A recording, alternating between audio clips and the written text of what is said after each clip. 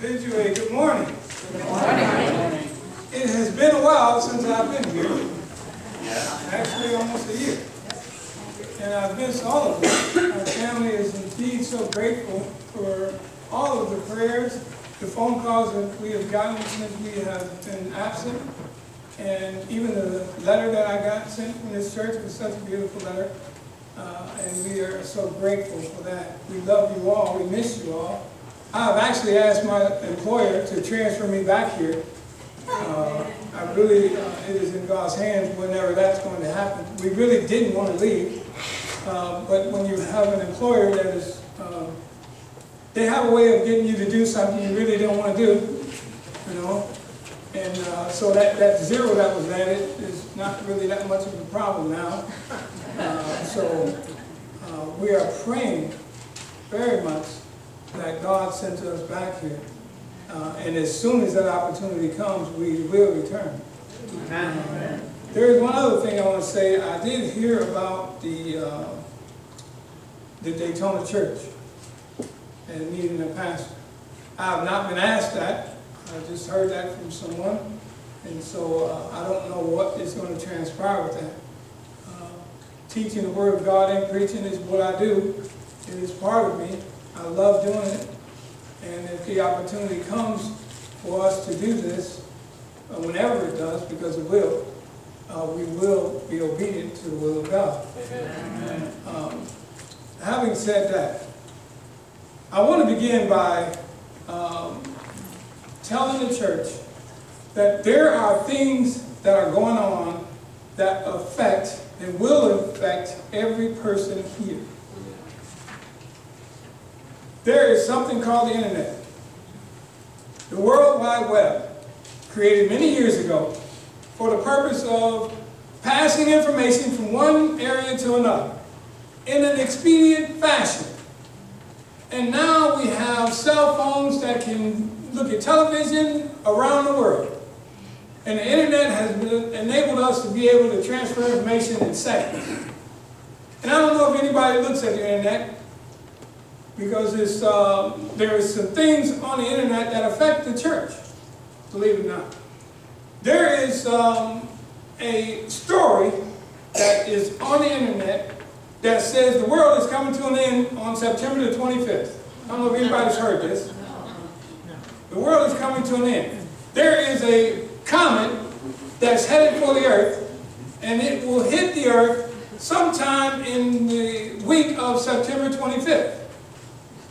There's another report that says the fault lines underneath the California mountain range is going to erupt at any time. There's another report that says that the magma underneath Yellowstone National Park is due to erupt on the week of September 25th. Underneath Yellowstone, there is enough magma to fill the entire Lake Michigan 4 times. And if it erupts, it will be catastrophic. These are reports. There's another report that says that we're getting a visitor in this country from the pond. Pope Francis will be here September the 25th, around that same time. And he is going to meet with President Barack Obama. Then he's going to do something that no pontiff has ever done in history. He will meet with a joint session of Congress. Well, what does this have to do with the church? It has a lot to do with it. These things are coming. There's some really scary things that is coming to the church and that affect us. Globally, our church is growing in leaps and bounds. And that's a good thing. That's a very good thing. But I want y'all to understand something. There is a movement that is going on around the world. Not just in the United States, but it's around the world. This movement has different names. Some people call it spiritualism. There's other names for it. But I want to tell you exactly what this movement is and why it is so powerful that it is affecting every church member, every person that believes in the Lord Jesus Christ. Because you're going to have to make a decision.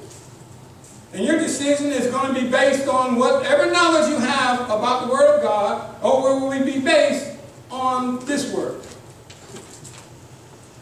Here is what they're saying. That we in the Seventh-day Adventist Church have become so legalistic about the Sabbath that the Sabbath has now become just another day of the week, and it doesn't matter what day you go to church. We do not embrace the Sabbath because of our communion with God. We only keep it because of the law. This is the movement. They are discrediting our very purpose for being here. And it is working. There is a Christian organization, I call it Christian in title, that's going around, that's from the Catholic Church, from the Pope, a letter that was sent to every major Christian organization on the face of the globe. One of the things that's in this letter is asking for an alliance, a signed alliance with the Catholic Church that will unite all Christian churches. Doesn't matter whether you're Baptist, Catholic, Methodist, Church of God in Christ, Lutheran, Presbyterian, doesn't matter what you are. There are some very prominent pastors, ministers, and church leaders that have already signed this. They are signing allegiance to this organization. The world is trying to create one global religion. At the same time, our government and governments in other countries is trying, and they are succeeding, to create one world government. When you have one world government and one world church, what is going to happen when they combine? These things are real. They are happening every day right underneath our feet. There is a meeting that has been planned for the week of September 25th in Washington, D.C. This meeting, and I'm not talking about the meeting that's in Philadelphia with Pope Francis, but this meeting is going to unite church leaders in Washington, D.C. Oh, some of y'all know about it. Yeah. And I want you to understand something. Some of the, and I can name every one of these pastors, and you would know every name that I name, have already pledged alliance and allegiance to this organization. And the reason that they're doing it, is out of greed and lust. It's over money. You see, economically, we have some problems in certain areas of the world. And these problems extend into war, one with the other. And you know what's the funniest thing is? That when you hear these reports, they're actually quoting scriptures to support it. Or shall I say, misquoting scriptures. And where does that leave us? Where does that leave those of us who believe we are the remnant church? Wow. Those of us who understand what the Sabbath is really about. You know, it's interesting. We was in Sabbath school class today, and they were talking about what the Sabbath is really about. It's not about legalism. It's not about because it is one of the 10 Commandments. Although I'm not saying that I'm lacking the importance of the 10 Commandments. We don't keep it simply because it's the law. The Sabbath is about an embracement. It is about the fact that our Father, Amen. His presence, His very presence is the Sabbath. Amen. It's the culmination of His creation every week. Amen. This is the reason why we stop working. This is the reason why we should embrace coming together. This is the reason why we strengthen each other. This is what the Sabbath is about. And the reason, the very nature of the Sabbath is in question today, both legally, ethically, and morally. What are we going to do? They're going to come into our churches. They're going to be sitting in our pews. They're going to be right at the pulpits. singing in the choir. And they're going to tell you that we're legalists. They're going to tell you what difference does it really make. And then they're going to tell you that Sunday, the first day of the week, is the day we should be keeping. Why? Because it makes sense for business. It's about business. In order to protect the global industry, we cannot worship every day of the week. The mark of the authority of the Catholic Church on His people is the Sabbath. So when they take the Sabbath and they degrade it and make it come down to just one, either you're a legalist or it doesn't matter what day of the week, you'd be confused. And during all that confusion, some of us are going to take our Bibles and say, that is not what my Bible says. Amen. Jesus Christ knew this. And I'm going to start with the scripture we read today. The Bible says in Luke chapter 21, verse 36, watch ye therefore and pray always, that ye may be counted worthy to escape all these things that shall come to pass, and to stand before the Son of Man. Watch as well as pray. Why does the Bible say that we should be praying? That seems obvious. Because this movement is very, very strong. It's powerful. See, deception is not to come and say, the light is red, keep going. That's not deception. Deception is when it's yellow, and they tell you, oh, don't worry, you can make it. Go ahead, go ahead. That's the deception. When it comes down to actually defending the Sabbath to it doesn't matter what day of the week it is, that's deception. Amen. When it comes down to power and control, it's deception. Because this is a business day. And the purpose of business is to make money. You know, the only thing that separates us from those that truly don't believe is the Sabbath. Because you can go in any church, and every church claims they keep all of the commandments. Every church does. I've never been in a church and said, well, we don't keep that commandment. They'll say they keep it. Because they disassociate what the Sabbath is really all about. And we in the church, if we have people here in the church that do not embrace the Sabbath, don't know what it's really all about, it's only here because this is the day we come to church, then we got a problem. We need to know what we believe in. We need to be able to stand on what the Word of God says. Amen. I want you to turn with me to Ephesians chapter 4. Ephesians chapter 4. I'm going to read verse 14. Say amen when you have it. Amen. Amen. In the book of Ephesians chapter 4, verse 14, the Bible says, are we ready? Yep. Still hearing pages. I want everybody with me. You know? The Bible says that we henceforth be no more children tossed to and fro and carried about with every whim of doctrine by the sleight of men and cunning craftiness whereby they lie in wait to deceive. Are we at that point today? Yes. Are we at the point where our government is in bed with the church? And it's the wrong church? Are we at a point where we feel so minority as a church that some of us are even leaving the church and going out on our own? The Bible says this day will not come except there be a falling away. Falling away means we ain't come together anymore. Means we're doing it on our own. I call it Burger King faith. Anybody remember Burger King, have it your way, hold the pickle, hold the lettuce? Is that the kind of faith that we have in the church today? That we just want to have it our way?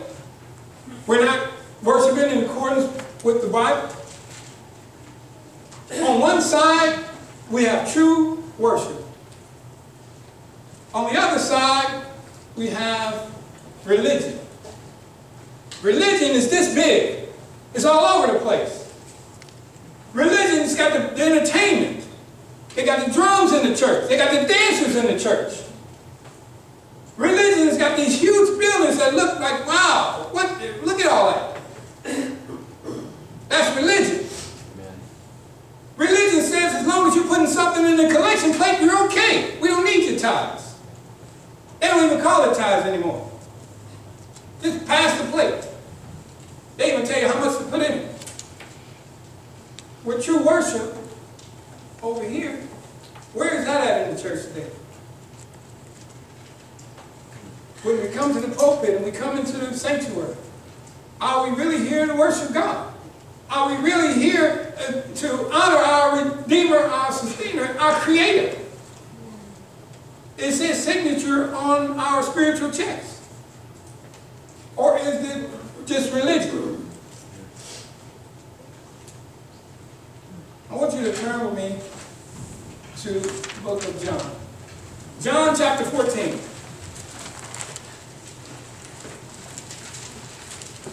I'm reading verse 1, 2, and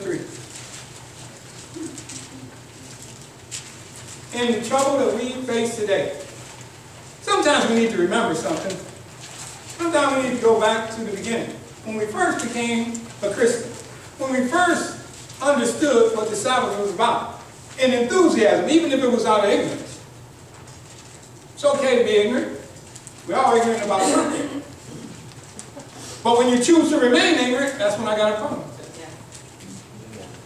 The Bible says in chapter 14, verse number 1, let not your heart be troubled. Ye believe in God, believe also in me. In my Father's house are many mansions. If it were not so, I would have told you. I go to prepare a place for you. And if I go and prepare a place for you, I will come again and receive you unto myself, that where I am, there ye may be also. Does anybody in here live in a mansion? Oh, you might not want to admit it. Does anybody know what a mansion is? You know, we usually describe mansions as these big, elaborate, they're beautiful, and it's breathtaking homes, right? We see them on the television all the time, and the celebrities have these big mansions, right? And we associate the word mansion with that. But I'm telling you now, that's not what the Bible is talking about. When the Bible says, I will go and prepare a place for you, Jesus Himself is preparing a place for you. It will be something that your eyes will be overwhelmed. The Bible says, eyes have not seen, nor ears have heard, nor is what entered into the heart of man the things that God has for him to love and keep His commandments. So we cannot imagine how the mansion is going to look like. We have no idea. There's nothing compared to it. That's how good it is. The Bible says we will not be bored not one day in heaven. Not one day. Every day we will be amazed at what we see and what we learn. For eternity. So much more than what we have here on earth. If you look at the most elaborate mansion you can imagine here on earth, with a fountain in the front door or the fireplace everywhere or whatever you like, looking out over the ocean or whatever, that'd be nothing compared to what God has placed for us. Amen. But there's a choice. There is a choice that you have to make. Whether we are going to follow what the Bible says or we are not.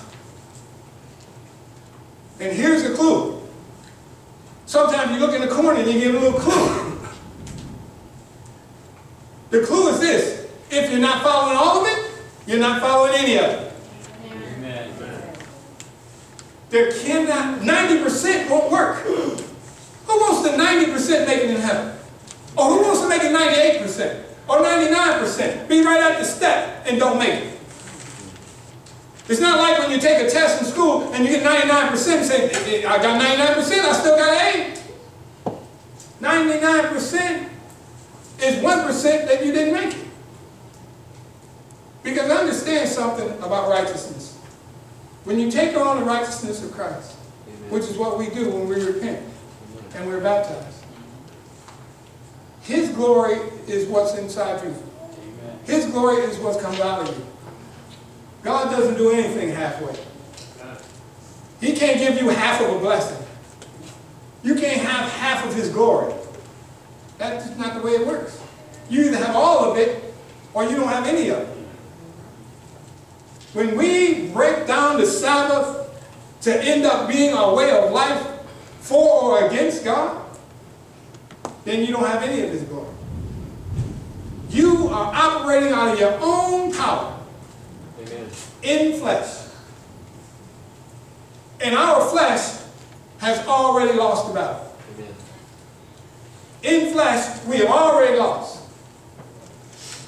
And some of us are still living in the flesh. This is why I brought up all of these reports that are out. Because there are things that are going to happen, and that's going to continue to happen, that you will not be able to compare anything to.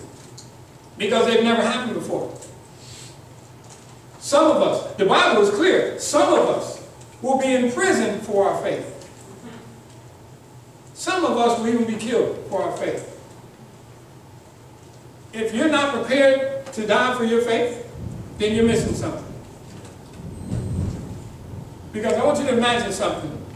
If a couple came to the pastor of this church and they said they wanted to get married, and the pastor says, well, I cannot marry you because y'all the same sex, and I can't do that. And the couple says, well, okay, since you said no, we're going to report you.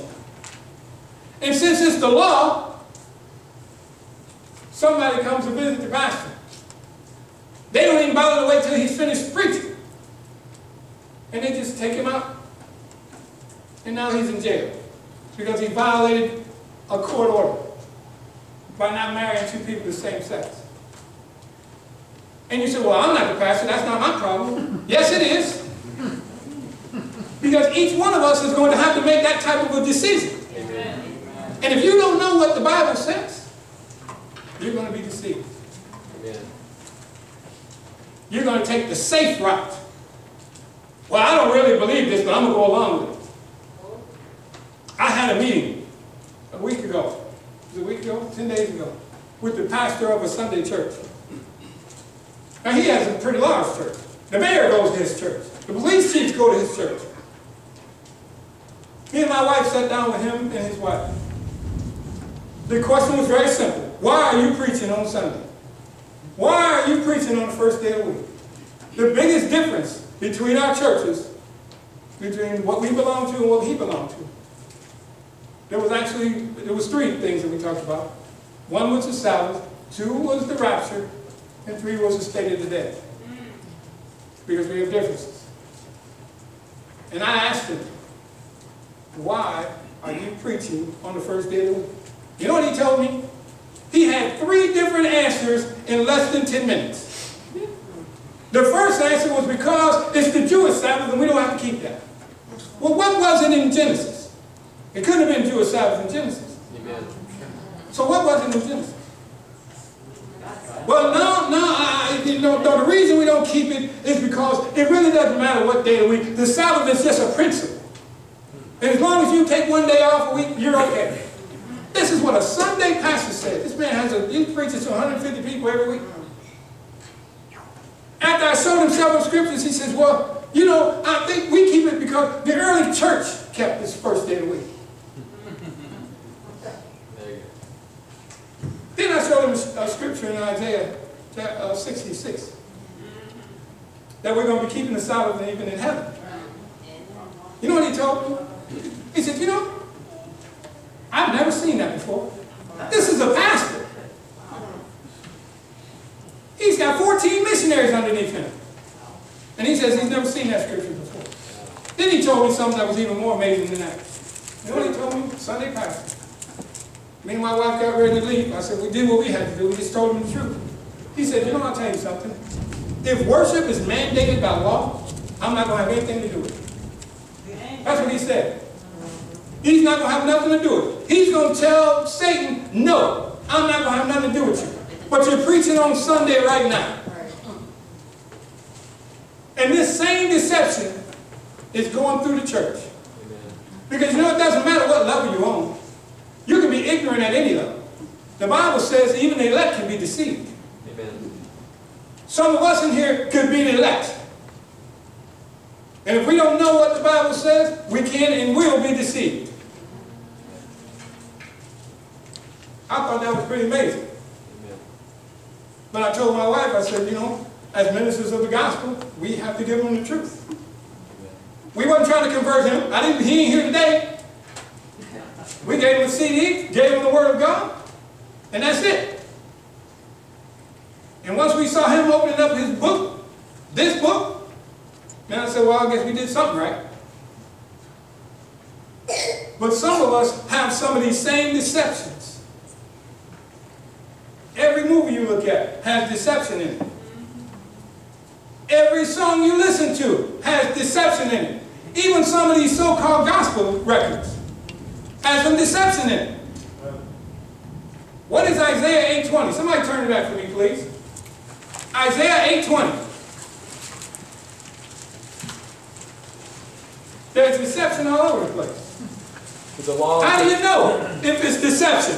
What's Isaiah 8:20? To the law and to the testimony. If they speak not according to the word, how much light is in it?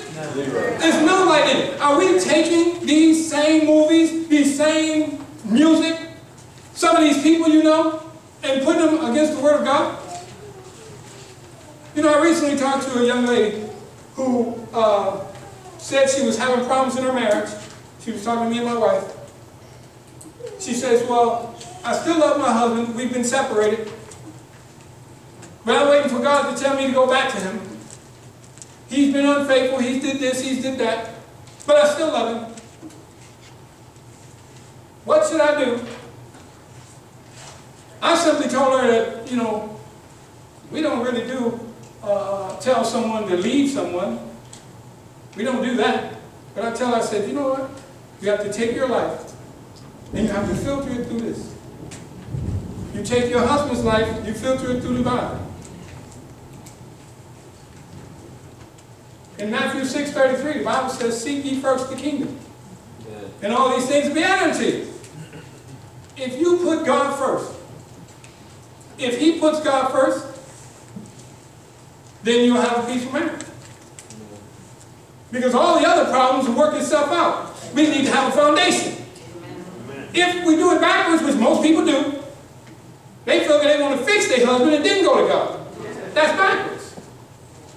That is backwards because there's no foundation. If the foundation is the Word of God, you filter anybody. And this goes whether you're single, whether you're young, old, doesn't matter. Anybody you meet, you take any relationship and you filter it through the Bible. And you know if somebody's being sincere to you or not. You know if somebody's having some integrity or not. Whether that be a friendship, whether that be a future spouse, even your church. That's what we need to do. Filter it through the Word of God. Amen. And what comes out on the other end is only because when you filter it through this, the only thing that comes out is the truth. Amen. The only thing that comes out is the foundation for the truth, which is the Word of God. That's the only thing that can come out of this is love. Amen. If we took some of our relationships and we filtered it through this, you wouldn't get love out of it. And that tell you right there whether we should be separating ourselves from some of these people. Now, I don't like to stand in the pulpit and tell people what they should and shouldn't do. I just want to reveal what the Word of God says. So if we're living in the last days, which we are, what is it that we're supposed to do? What is a good watchman? The Bible says watch as well as pray. We already talked about why we need to pray. And that could go on I could talk for a week on why we need to pray. We need to be in our spiritual sense. We need to be using our spiritual gifts. Some of us are not using our spiritual gifts. Why do you have them if you're not using them? And it gets me to the word when it says watch. Now when the Bible says watch as well as pray, what does Jesus Christ mean when he said watch? When he said the word watch, most of the time we think, well, wait a minute, that's some sort of stationary observation. I can sit on a perch and watch something. Is that what Jesus is talking about when he said watch as well as pray? Did he say we should be standing and just looking at everything that's going on? in some observance? Is that what he means? What is a good watchman? What are we supposed to be doing while we're waiting on Jesus Christ to come back? Someone who's alert to present truth, preaching that message. A good watchman is responsible for everything in his area of jurisdiction. Everything. Every person in your circle of influence.